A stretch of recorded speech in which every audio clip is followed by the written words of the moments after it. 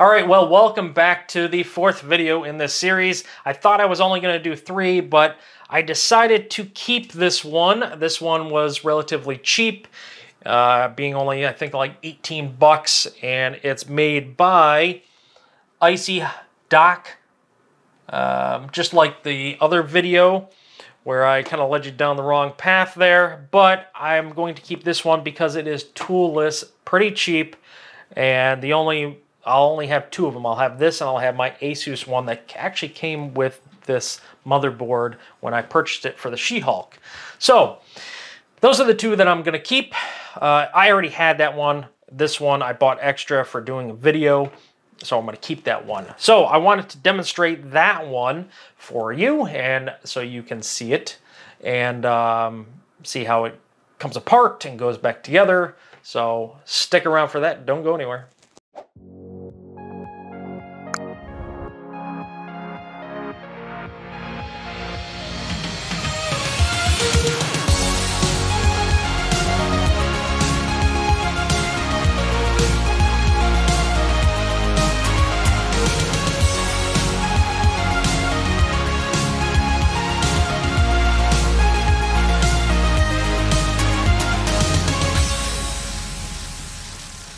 This is the box that it came in.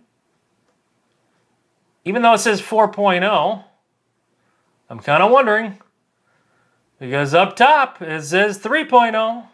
So it comes with some instructions here, and nothing, even the instructions say 3.0.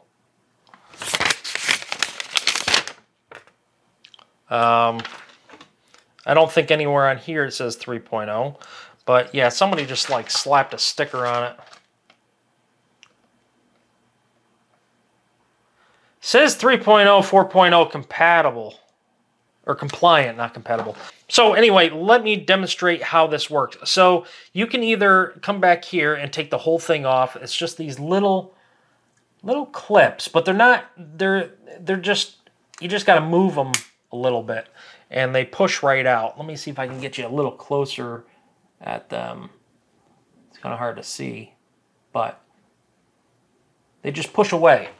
So you can do it that way, but actually the instructions want you to push in on this just a little bit and then rock it off like that. That was kind of crazy there, but anyway, I have my drive in there. You just push in these tabs right here on either side, and oh, look at that. And you can pull it back all the way if you wanted to and remove it. Now again, if you push those tabs back here off and then pull it off, this whole piece comes off too. But otherwise, if you keep that in, just put your M.2 in there. Make sure it's NVMe. And then you're going to push on the sides here. I say on the sides here. And make sure this goes in the little groove right there. Like that. And now it's locked in.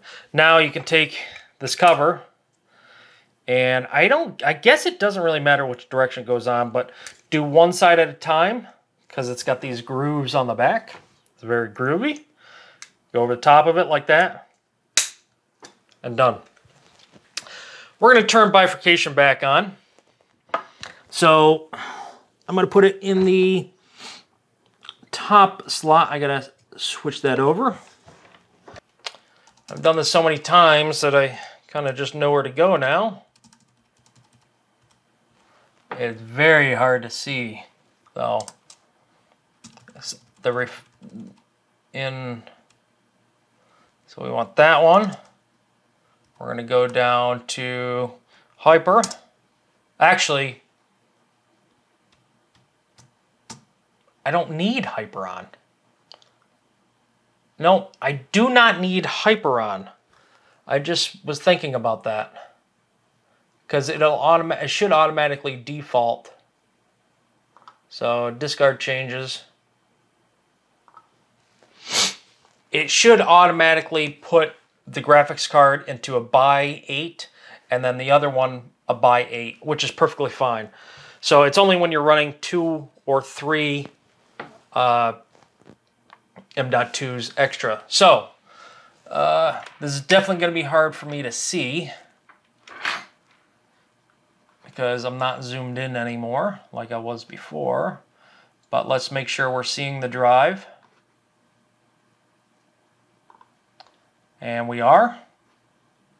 So let's start crystal disk. And yes. And we're going to check the D. So we're either going to see about 3,500 or we're going to see closer to 7,000. So if we see 3,500, we know, okay, well, there's our answer. Now,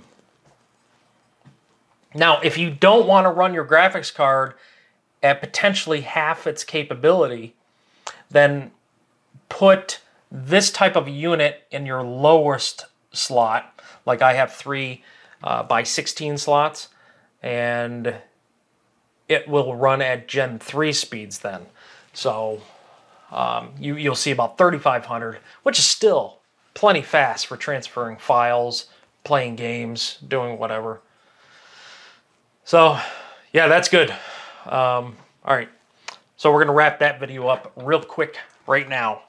When I talked about the Sabrent, you know, probably 2 or 3 weeks ago as you're watching these in order, this one requires a screwdriver to get it apart, and I'm just not as fond with it. Now, this one, I didn't put a thermal pad on it, but it does come with one. So I just put it in quick just for testing purposes.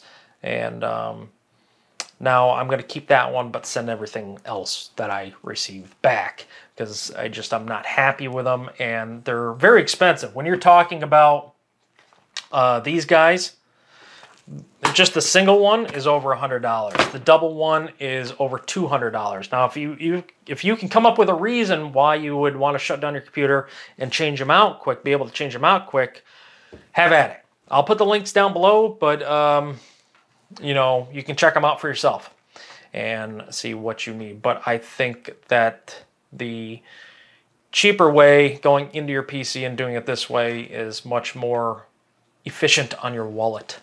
So anyway, with that said, feel free to leave a comment down below if you wish. If you haven't subscribed, consider subscribing and hit that little bell icon to get notified for any future videos that I do post. And give this thing a thumbs up, please. Show your support. And also continue to smile. And until next time, take care.